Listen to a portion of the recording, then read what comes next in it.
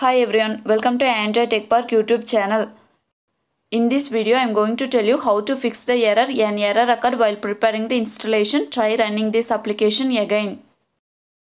Solution 1. Reinstall macOS. First, turn off your Mac. If possible, turn off your Mac via Apple menu or else hold down the power button or Touch ID until your Mac turns off. Then press the power button or Touch ID to turn on your Mac. After pressing the power button or Touch ID, immediately hold down the Command plus R key simultaneously until the Apple logo or globe appears. Then macOS Utilities window will appear. Click Utilities in the menu bar. Select Terminal under Utilities menu. When the terminal window appears, type date and then press the Enter key. Now you can see your computer's date. If it's correct, no problem. If it's wrong, type the correct date and time in the following format: date, month, date, hour, minute, and year. Let's see how to set the correct date and time using this format. First type date. Month is February. Date is 9. Time is 8:30 p.m. and the year is 2020. Then hit the Enter key. Now you can see the correct date and time.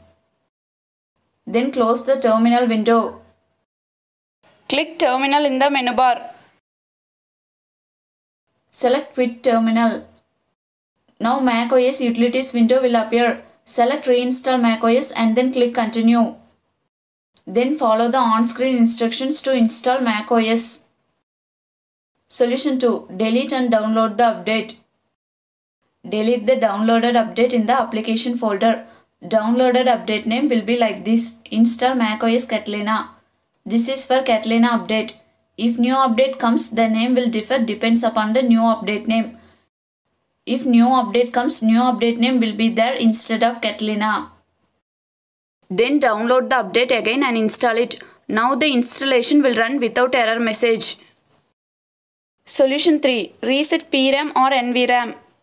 First, turn off your Mac as I said in the first solution. Then press the power button or Touch ID to turn on your Mac.